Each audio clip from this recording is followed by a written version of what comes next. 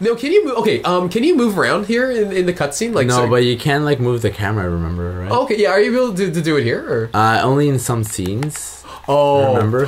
Actually, there are some cutscenes here where like it is button sensitive, right? Like where you have to click on it to do something. Oh, the what are they called? Not trigger events. Trigger events, yeah. No, they're not trigger events. Oh shit. They're action events. I know what you're talking about. Yeah, where it's like it shows you, it prompts you for the button press, and you're supposed to be ready for it. That's it. They even do it in French, so it is still MSF instead of Médecins Sans Frontières Militaire. That's so terrible. I guess so. I can't get over that. Why are you laughing? I do like how the that's what I said, man. It's one of the most benevolent organizations in the world. Sam, what would we do without people like that? We would all probably burn in hell, like me and you will. Oh yeah. Oh, I've got front row tickets. I do like this scene, like because this is these are like the big the guys who are heading the entire organization. They're debating over whether or not they should get this base, but at the same time they don't trust their clients. So it's interesting. Yeah. Keep in mind, Metal Gear Solid 3 happened before this game, so yeah. So that's why there's gonna be a lot of stuff that's not newcomers even, that are like honestly, what? Even if you did play Metal Gear Solid 3, which we have multiples of times, like this game still can be like so politically charged that it does get confusing. Yeah. But that's what adds to the charm of it. When you play this game, you kind of have to pay attention. He's a robot. No, he's just got a metallic. Yeah, again, it's another influence. He's Jamie. He's just like Jamie Lannister. Oh wait, spoilers! Shit. No, that season came out like what 2 years ago now. That's no. I don't consider spoilers. Like once an episode's out, I think it's fair game. I'm sorry if you consider it like that, but I don't know if the viewer. No, well, you know what? I'm sorry. if something has come out, I only consider a spoiler if it's a fact about like a show or movie that comes out before the movie or show has actually come out. But once the movie or show is released, spoilers are fair game. Because where do you draw the line after that? So like, is it a day? Is it a week? Like within the hour is allowed? Let's say an episode of Game of Thrones comes out and somebody dies. Within the hour, somebody posts. No, fuck that. I think the second it happens, you can live tweet it. I live tweet. See, I live tweet Gotham because it's an extremely average show, and it's I'm gonna not be insulting anyone. Yeah, and it's actually fun to make fun of, but I actually do like the show. But like the second if I even thought of live tweeting like Game of Thrones, holy cow! I posted that thing on your wall like what, a week after the episode came out. Everyone was like, "Yo, spoilers, man!" I'm like, "That's." I agree with them, man. I agree with them. Jesus, you people are soft. It's great that you're excited, but keep it to yourself. No, I won't share my excitement. Oh, you have never seen Will's Twitter when Gotham is going on. I have, man. I'm like, I don't even have to watch it. Yeah, I've never watched an episode. I know what it's about. He's so descriptive. This guy's so many characters. This guy's just freaking out about how awesome the Penguin Young version is. No, I do lose my shit, but the reason I lose my shit is because it's such an average show. Because you have irritable bowel syndrome is why you're always losing your shit. Yes. Yes. Oh my god, look at all these words. Anti-Samosa? Sandinistas. Are they against samosas? Nah. That would be a terrible tragedy. I was serving these ladies, like Indian ladies once at work, and like just to preface, like my family's actually from India, but we're not Indian. Right. So they were talking about basically how people were like racist against them because they're Indian, and they're like, but they love samosas. Yo, samosas when made right are freaking the bomb. Yeah, no. Yeah. My grandmother actually makes samosas because she was born. My grandmother was born and raised in India, so she makes great Indian food. Ooh, spicy? Yeah, it's very spicy. Okay, I would imagine she makes like I grew up eating like curry, samosas, and that kind of thing, but also the wonton and like everything like traditional as well. The wonton. The wonton. The wonton. I was watching a cooking show recently, and she's like, "Oh, I'm making wonton," and it looked like a samosa, and I was like, "What kind of wonton are you eating?" The samosa. I don't know if it's pronounced actually wonton because I feel like my grandma always said wonton, but I don't know if that's just the dialect. That's just the way she speaks. Yeah. Oh my god, they're still talking. I feel like we're gonna get very off topic in these Essentially, cutscenes. they were trying to say that you had to infiltrate this facility to figure out what their weapon is. Oh, okay. And get intel on what's going on. Yeah, this game, to what you were saying, Sam, this game is actually very, like, the cutscenes are more action-packed than not. It's just the beginning of the game. It's very context-heavy. Was it Metal Gear Solid 4, you put the game in? Yeah. First half an hour, you just watch. You put the game in, you put the controller down. Yeah, the first half an hour, you just watch. Yeah, it's all, that one, oh, God. I remember X-Play tore them apart when that came out. They were like, you literally wait for half an hour to play. 7 out of 10, too much cutscene. Okay, so talking about this girl, so what's this girl's deal? So her sob story wasn't real. She pretty much escaped. Pause. Where's she from? She's from Cuba or Costa Rica? She's from Costa Rica, right? She's Costa Rica, yeah. I think so. And essentially, these people, I think they incarcerated her, right?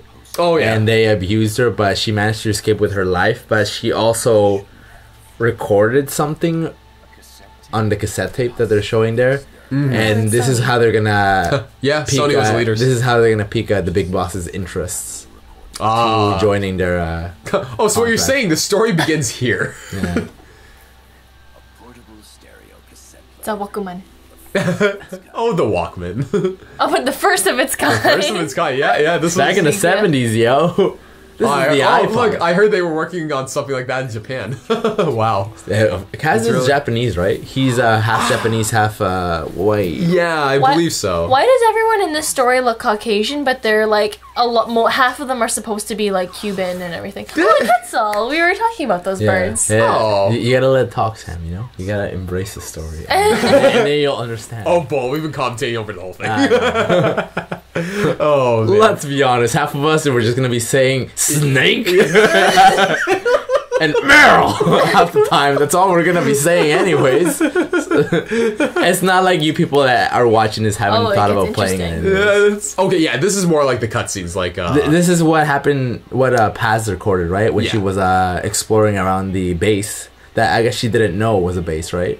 She also didn't know it was a video camera because we're getting heavy visuals here. This Walkman is analysis confirms that this voice is indeed that of the legendary hero. That was Snake's mentor, essentially. Is she actually talking about him when she says the poisonous snake? That if you don't kill it, then... Oh, are you talking about the boss? The boss was a she. The boss was a she, okay, in the recording they were talking about a snake, like if you don't kill it's poisonous, if you don't kill it, it'll kill you. Was it something like that?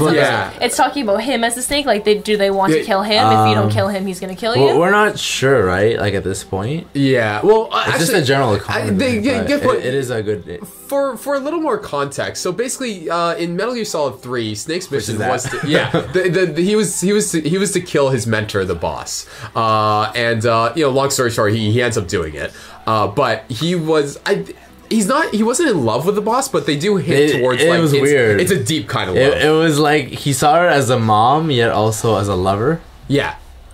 So it was like they didn't. And also as a teacher, right? Because as a teacher, closest friend, like basically everything. Yeah. She was everything to him, and his mission was to kill her. And which he did. Was she bad though? Was she doing? That's the thing about the game. She had her own philosophies, and they were philosophies that the government didn't agree with. Is that a big thing with this game? It's like the fine line between good and evil. Oh, definitely. And in the end, like we're already spoiling it that she dies, right? Yeah. So essentially, in the end, it showed that her mission was to die for the government because they needed proof that the U.S. didn't have to do with another mission that they fucked up earlier in the game. So essentially, she had to die to prove that the U.S. was corrupted. Not corrupted. Oh, not corrupted. That's right. In Russia's eyes, that they weren't corrupted, even though they knew. This girl's supposed to be Costa Rican. She's like blonde. Actually, I've met some Latino girls that look like that. Oh. Really? If you go to Mexico, like I'm white as hell. I don't look like my name is Taco. No. You're like, I'm from there. I can say that. But if any of us said that, that would have been extremely offensive. Oh, come on, man. We're all family here. We're all family here. Actually, I do have a friend who I honestly thought she was Caucasian. She's full of Mexican. It's just like there's a lot of variation. Yeah, there's a lot of variation. There's a lot of Mexicans with green eyes and blonde But there's an issue too when they're like oversaturating every person, because people can look Caucasian. We're gonna make everyone look Caucasian. There's no representation of people that don't look Caucasian. Yeah, no, because everyone in this game looks Caucasian. Yeah, no, they do. But it's made in Japan. Well, Mario is he was Italian? He's an Italian guy who's created by a Japanese man, but one of his games was developed in America, I think it is. He's on the ground because he's scared. He's not. You just smash him down, right? And now he's like shitting his pants. So much detail. His legs are shaking. Yeah, look at that. I don't think he's clipping. Him? Yeah, what are you doing? Are you trying to Fulton him? Yeah, no, you don't have not Fulton. Do you know when he shakes his butt? Oh no, he would have done it by now. Oh really? Basically, in this game, you can terrify the prisoners so much that they'll wiggle their ass and let go some ammo, and you can collect the ammo. Yeah, you pretty much. Why are you laughing? It's supposed to be badass.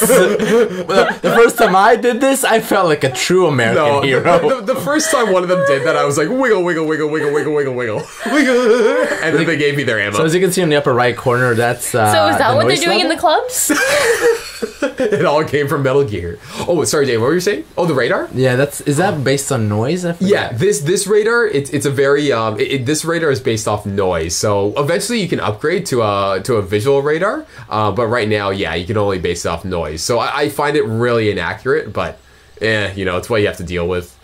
It also speaks very true to the times, I think. The times, Jack. So for more context on Metal Gear Solid 3, so people aren't completely confused, you can yeah, we are going for the trank route on this, right? Yeah. So pretty much Sam trying not to kill people. You have to remind me too. So you just tranquilized him. Oh yeah, so he's sleeping. Yeah. So eventually they will wake up, and you can shake them awake too. Wiggle, wiggle, wiggle. Fireball. Okay, if someone's actually tranquilized, I don't think you can shake them awake. I don't think that's a thing. No, you can like knock them around a bit. Eventually they'll wake up. Oh, one job. Go hide in your box. That's all I know about. Not yet. That's for a special occasion. Oh, your suppressor's almost out. That song makes. I feel like I may have played that song. That sound makes me a little bit anxious. I feel like I may have played one of the earlier games when I was young. Oh. But I couldn't finish it. Yeah. And I felt like, when you hear that sound, it's like, meh, and then it like they know you, right? So it's like, anxiety. Yeah, it gives you anxiety, right? Like, so similar games where, they have that noise, like the alert. I don't really play shooters for that reason, but I had someone that I guess played games and that was their tone whenever they got a text. Right. And I had to, you need to put that on vibrate because it's freaking me out. Would you just pull out your box and be like, Actually, that's very brutal, I'd say. No, that noise is pretty... I have crusher fear because I grew up with Sonic games and, it's an instant death if you get crushed by something. Mm-hmm. When I watch Let's Plays, and someone almost gets crushed, I honestly do flinch.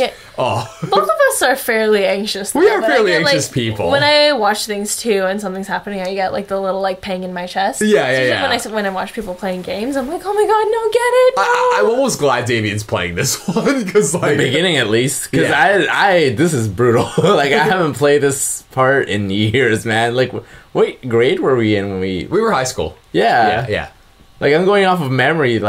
How old would that be? Why are these still running? These credits? Didn't we see the credits already?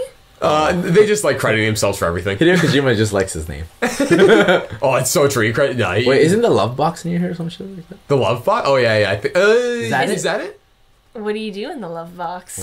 Sam. Oh, actually, she's not wrong. Oh, really?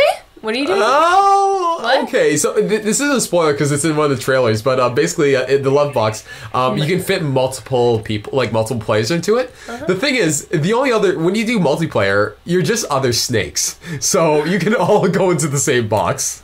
So basically, is it like a glory hole? Man, this is getting dark.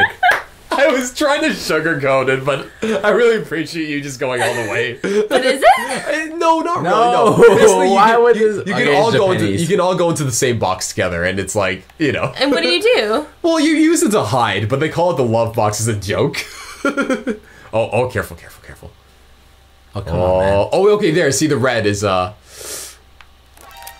you. Oh. Yeah. Wait, why is... But there's a guy... Drink him! What are you doing? Drink him! Oh. Leave him alone. Oh, he's scared, dude. okay. Leave him alone. But can't they see you? Don't they know? There's a guy up there. There's a guy up there. No, they're basically the Goombas of this game. I'm sure if you stomp on their heads, they're just flattened. Dumb ways to die. I'm not gonna lie, this is a very dumb way to die. This is a pretty dumb way to die. Oh, man. Should I drink him? Yeah, yeah. But there's a lot of obstruction. I already feel like follow this, him. Go game now. must Go be now. easier Go than now. Splinter Cell. When I was playing Splinter Cell, it was like that game gave me anxiety. I don't know if I played 2 of them, I think, and then I stopped. Oh. Complete. Wait, you didn't investigate anything. You found a box where people do dirty things in it, and that's all you've done. Yeah, I call this Operation Bullshit. And you put some people to sleep and made them shake their ass. They didn't do that yet. You haven't seen it yet.